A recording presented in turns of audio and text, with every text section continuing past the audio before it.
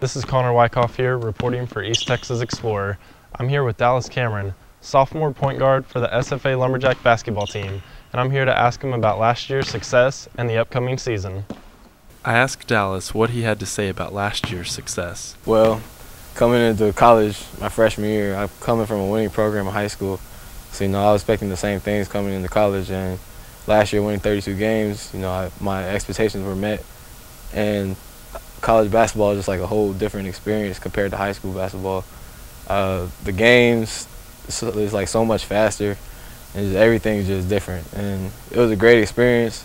Being away from home was kind of hard, but coming out here and playing basketball for Coach Underwood, for the program, and for the school is probably one of the best decisions I made in my life.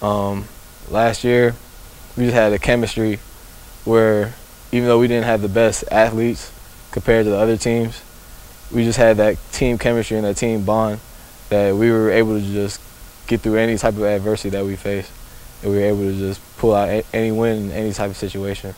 You saw from the VCU game, those were like almost impossible things to get through. Down by 4 with I don't know how many seconds left, but it seems like it's impossible. But we found a way, and we were blessed. I always give thanks to the man upstairs. He blessed us to get that victory, first NCAA tournament win in school history. Really thankful for that, and we just keep working harder every day. This year we're trying to do better than we did last year. We got to the 3rd round last year, so now we're trying to take it a step further. Final Four, championship, anything. We always strive for the championship, no matter what. And the new players that we have coming in, we have in my opinion, we have better athletes than we did last year. So it should help us, and we play a tougher schedule.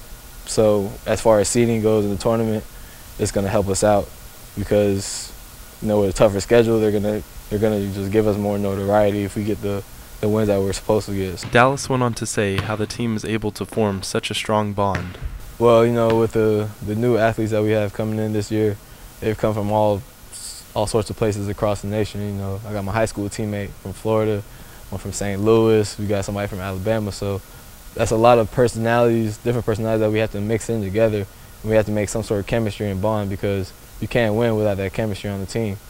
And the way we do it, really, a lot of it is just through tough workouts, because tough workouts will create a bond one way or another, because if you don't, you're not going to make it through. So that's one thing, and we spend a lot of time with each other. We try to get to know each other. We try to find things that we can relate to with one another, and that's the type of things that helps us create that chemistry, create that bond, that continuity amongst the team. And it's a long process at first, but it's worth it. And when people buy into the system, new people coming in, they're coming from different systems. Some people come from junior colleges, some people come from high school. And when you buy into the system, the program, and the way that we do things, then everything meshes together, everything comes together, and you create success. Dallas talked about the upcoming season and the hurdles they'll face.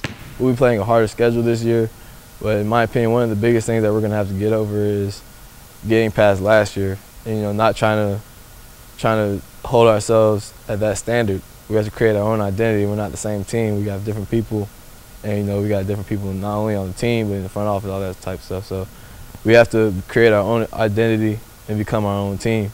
And once we do that, then we'll finally see that success, the same success that we had last year, and hopefully we can do even better. This is Connor Wyckoff with East Texas Explorer.